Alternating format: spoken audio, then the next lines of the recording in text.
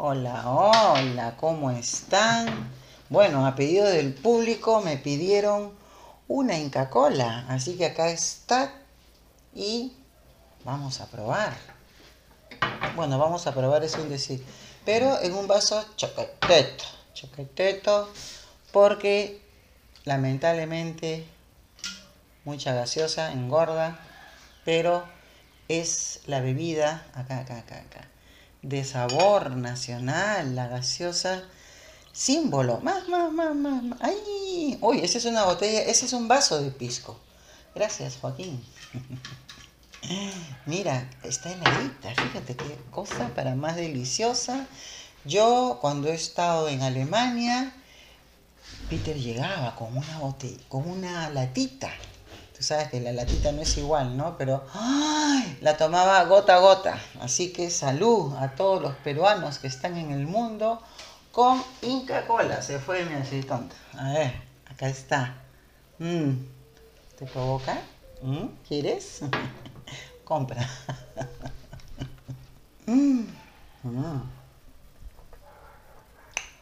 Deliciosa.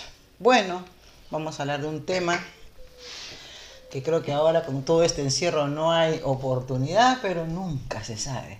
Todo es posible. Tú sabes el ingenio de la gente para ser infiel.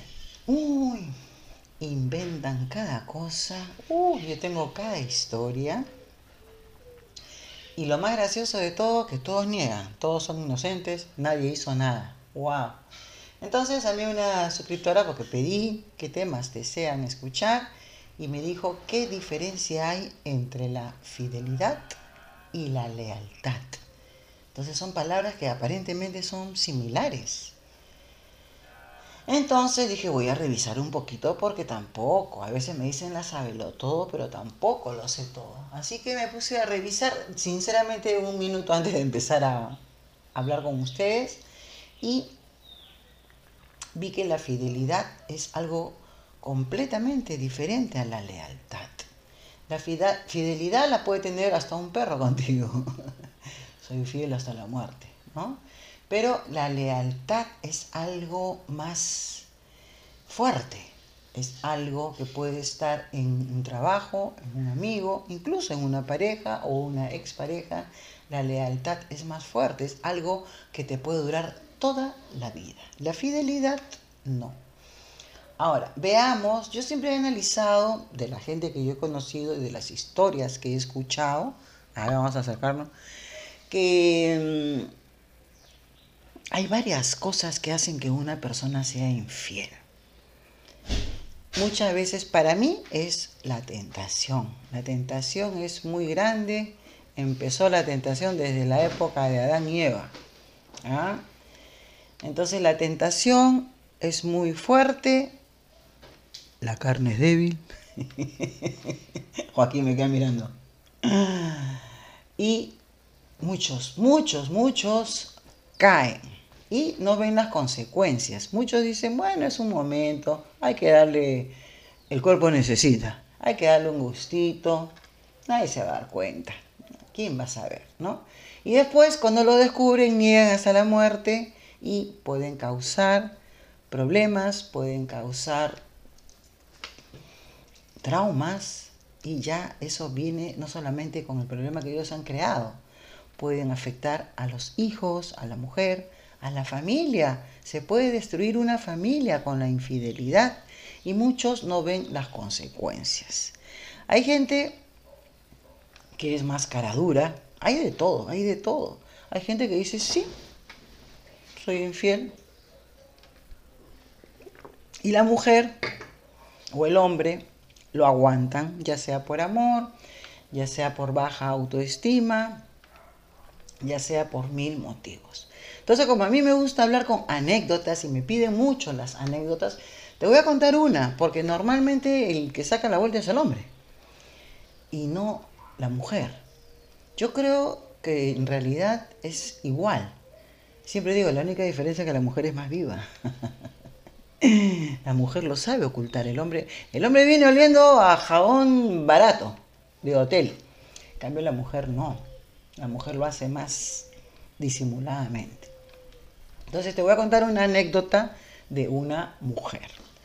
Y gracias a Dios fue un final feliz, increíble. Yo tenía, siempre te he contado, un amigo de trabajo. Entonces, siempre nos contábamos, era increíble porque pocas veces en realidad existe la amistad entre un hombre y una mujer, sobre todo acá en Latinoamérica. Yo he visto allá en Alemania que sí se puede tener un amigo como un amigo y no pasa más. Pero normalmente acá tienes un amigo y en el fondo tiene otro interés. Entonces, este chico fue mi amigo durante muchos años y un día lo veía pues con una cara y le digo, ¿qué te pasa? Me dice, no sabes lo que me ha pasado. ¿Qué? Mi mujer me saca la vuelta. Nosotros le decimos así en el Perú, me saca la vuelta quiere decir me es infiel. De verdad, porque tú la ves, una chica como decimos nosotros que no matan una mosca. No puede ser, sí. Le digo, ¿con quién? Con el quimioterapista. Acá hubo una época que vinieron muchos señores de Brasil, guapos, altos, muy, nosotros le decimos parlanchines. Son muy enamoradores y cautivan a muchas mujeres porque son muy guapos. Entonces, la chica cayó. Y me dice él, ¿qué hago? Porque ella tenía una hijita de otra relación, pero esa chiquita le decía papá. Entonces me dice, ¿qué hago con mi hija? Y yo le digo, mira, dale otra oportunidad. Me dice, tú estás loca, ¿cómo le voy a dar otra oportunidad? No, y ya se iban a casar. Me dice, yo voy a destruir todo ese matrimonio, no vamos a casarnos, yo no voy a aguantar jamás, nunca la voy a perdonar. Quiquito, ¿puedes cerrar la ventana? Me muero de frío. Ya está cambiando el clima. Ya está cambiando el clima. Salud por eso. Oh. Es que yo vivo frente a un campo deportivo y es un aire increíble. En realidad no es frío, es aire, pero es mucho. Bueno, les sigo contando. Entonces, me dice, yo te pido un consejo. El chico joven, tendría unos 25 años, ella 30, era el menor que ella. Entonces le digo, mira, yo sé algo. Y yo ya estaba todavía joven, ¿ah? O sea, no tenía mucha experiencia, pero usé la lógica. Le dije, mira, el ser humano es así, comete errores y nosotros tenemos que aprender a perdonar. Obviamente vas a perdonar una vez, no vas a perdonar 2, 3. Yo siempre digo, cuando tú perdonas, el otro tiene la culpa. Pero ya si tú perdonas más de una vez, tú tienes la culpa. Entonces, me hizo caso. Ella le lloró, le pidió perdón, le dijo que fue una cosa de un momento, el cuerpo es débil, así que discúlpame, perdóname. Y mira, te estoy hablando, habrán pasado por lo menos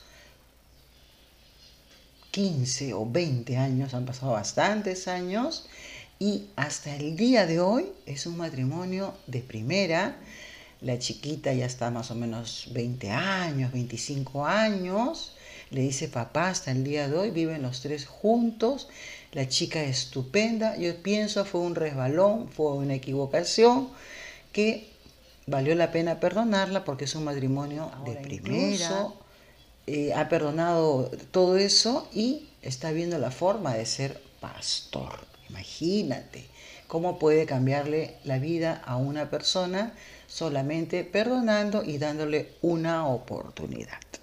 Ese es el caso número 1, pero yo conozco otros casos que lamentablemente se le perdona y sigue. Como decimos nosotros, gallina que come huevo aunque le quemen el pico. Entonces hay gente que ya tiene esa mala costumbre. Y yo me he puesto a analizar. Tengo un caso de una persona que es infiel, como decía mi madre, hasta con la escoba. Entonces, esas personas, para mí, normalmente son guapos. Entonces, eso los ayuda a conquistar las mujeres. Pero también hay de todo. He visto hombres muy feos también que, como dice, billetera mata galán. Tienen plata y las mujeres se les tiran encima. Entonces, es una tentación cada día, cada minuto, cada instante. Entonces, los hombres o las mujeres, el ser humano por naturaleza, no tiene esa fuerza para decir no. Entonces hay que pensar varias cosas. Si tú vas a ser infiel, piensa, ¿vale la pena esta persona que destruya mi vida, que destruya mi matrimonio? Porque tarde o temprano se van a dar cuenta. Como decía un jefe que yo tenía, la M siempre flota, siempre flota. Así que es gente que también dice, pero yo no puedo ser fiel, las tentaciones están acá a la vuelta de la esquina, ¿no? Y no puedo, es una cosa que yo sé que va a ser una aventura, pero quiero vivir esa experiencia, quiero saber, ¡ay! ¿Cómo será esa mujer? ¿Cómo será ese hombre en la cama? ¡Ay! Me muero de curiosidad. ¿Escuchan? Estamos en cuarentena y ahora es un cambio, el planeta se paralizó. Las personas están en su casa, las aves, los animales son dueños ahora del mundo. Increíble. Yo ya lo había dicho días antes, pero ahora cada día hay más. Hay loros, hay flamencos, hay pelícanos, delfines. Bueno, saliéndome del tema. Entonces ese tema de la fidelidad es muy, muy complicado. Solamente piensa, no destruyas tu vida, no destruyas el amor de tu familia, tu hogar, por una aventura. Yo te digo, de todo lo que he vivido y de todo lo que he visto, casi siempre esas aventuras no duran, no duran. Yo antes no entendía, yo decía, ¿por qué hay mujeres que se hacen las tontas, se hacen la vista gorda? Porque saben que eso no va a durar, es un momento y listo. Pero ahora vienen ya otras cosas, vienen las enfermedades venéreas, viene el VIH, vienen 50.000 complicaciones, viene un embarazo no deseado, entonces se va complicando mucho la vida. Entonces es difícil decir sé fiel, pero piensa bien antes de hacer algo. Como escuché una vez, antes de comprar pañales, compra condones, porque también vienen esos problemas, hijos no deseados, más complicación, o sea, se va complicando la cosa terriblemente. Ahora, ¿qué cosa es la lealtad? Hay gente que puede ser infiel y puede ser leal. Yo te digo, yo he contado la historia de una amiga, Hilda, la historia de mi amiga Hilda, y estaba con un hombre que ahora es su pareja, y este hombre era casado. Entonces uno dice, wow, ¿cómo se puede meter con un hombre casado? Pero él explicó que él estaba casado, pero por lealtad estaba con la mujer con la que se casó. No tenía sexo, no había convivencia, simplemente vivía uno en la parte de arriba, el otro vivía en la parte de abajo, pero él era leal con ella, cumpliéndole económicamente, cumpliéndole como una compañía, cumpliéndome como un amigo, que si la necesitaba en algún momento él era leal con ella, pero no era fiel. Es increíble, ¿no? Yo decía, no puede ser. Uno piensa que son las dos cosas juntas, pero no, se pueden separar. Entonces él no fue fiel con ella porque ya no había nada en la relación, pero fue leal con ella hasta el final. La historia al final fue un poco triste porque él, por ser leal, se la presentó y lamentablemente esta historia terminó muy triste. La voy a poner acá para que la veas.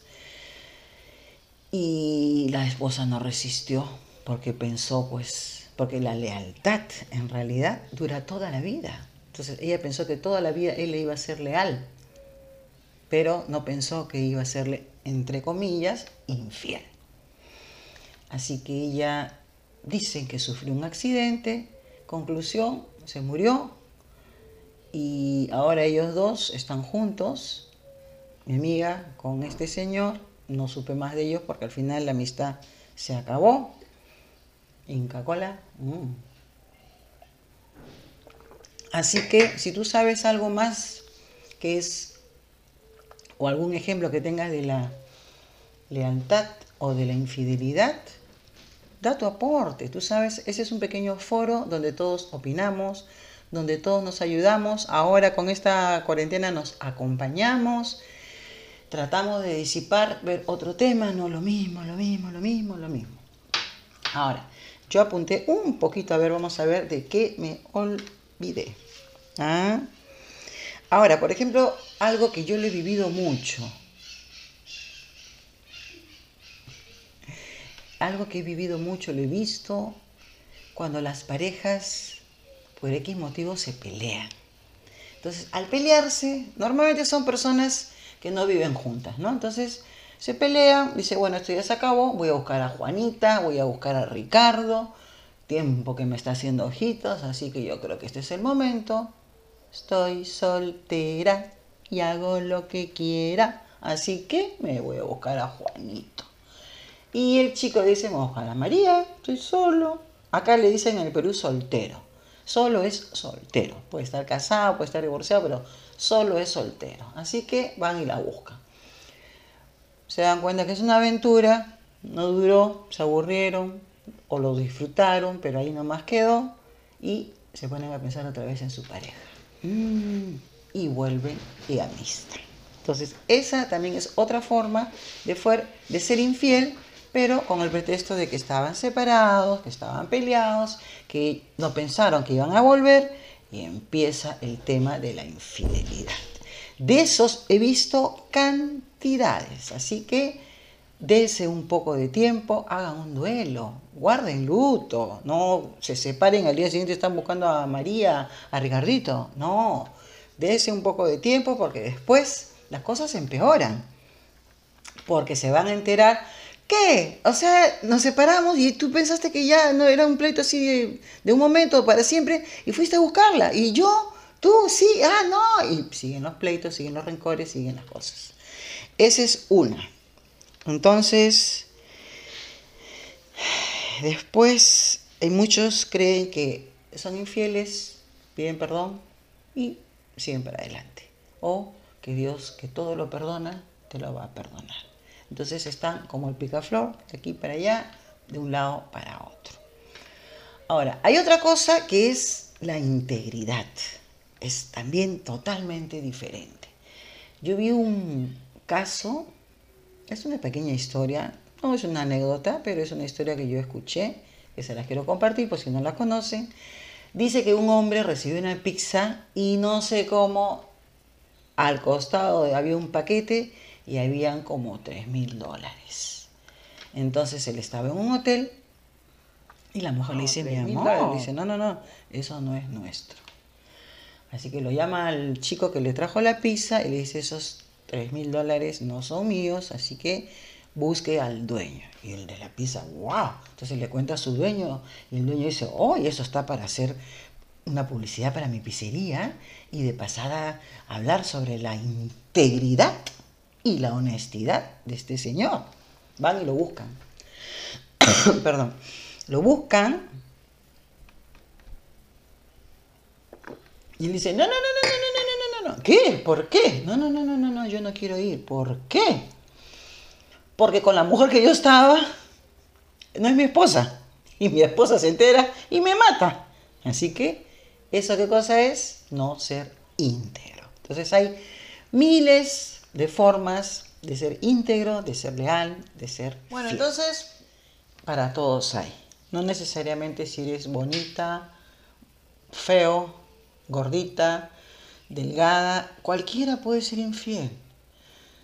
Hay mucha gente que desconfía, mira, ella es muy bonita, debe tener 1000 invitaciones, debe ser más infiel, yo no confío en ella. Pero no, yo he visto casos de gente que no es para nada atractiva y son más infieles. Con esto termino.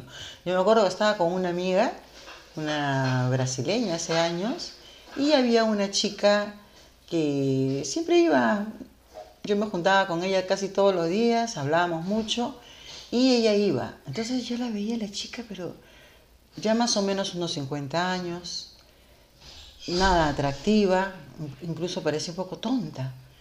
Y un día me dice, vamos a preguntarle con cuántos hombres ha estado. Dije, no, me parece un poco indiscreto. Vamos a preguntarle. Entonces le pregunta. Le dice, Juanita, ¿con cuántos hombres has estado? Y él mira así y le dice, más o menos con 50. ¿Qué? ¿Nosotros con 50? ¿Cómo va a ser? ¿Dónde has conseguido 50 hombres? Y dice que su mamá tenía una casa donde hospedaba a muchos chicos, entonces ella estaba con todos los chicos. Así que así es la cosa. No necesariamente tienes que ser bonita o tienes que ser fea para tener muchas relaciones y en este caso no es infiel a nadie porque ella estaba sola, pero vamos a que el ser humano cada día está más débil a la carne. Debemos de controlarnos y de tener los principios antes de cometer tantos errores, de verdad. Yo no soy ninguna cucufata, pero creo que debemos de tener un poco de respeto hacia los seres humanos y a los que nos rodean, porque si no esto se va a convertir en un caos. Ya vieron todo lo que está pasando ahora y antes ha sido todo con el VIH, el SIDA y todas esas enfermedades que han llegado de tanta locura que hay en este mundo. Así que bueno, espero que te haya gustado este video. Me he puesto bonita para ti. Ahorita me saco mi maquillaje y me meto a la cama. Creo que ese es el récord de... ¡Ay! ¿Qué es eso? ¡Oh! El récord en el mundo de estar en la cama. Todos, ¿no? Todos estamos en la cama. Yo de acá voy, edito este video a la camita. Parece el topollillo. Nos vamos a la camita. Gracias, gracias. Hoy esto lo tendré que regalar a Joaquín porque ya no me lo voy a tomar. Ah, muchas gracias. Si tienes algún tema, dime de qué cosa quiere que te hable.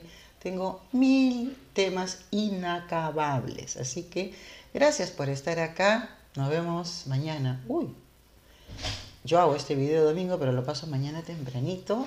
Y en ese momento que yo lo paso, más o menos a las 8 de la mañana de Perú, tengo un tiempito para poder hacer un en vivo. Es increíble, yo no lo sabía.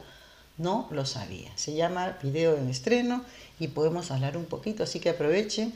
Mañana a las 8 de la mañana, lo programo ahora para que salga 8 de la mañana de Perú y poder hablar un poquito, ¿ok? Auf Wiedersehen. Comenta, suscríbete, manito arriba. Eso hace que mi canal suba y se levante cada día más. Gracias a ustedes. Adiós.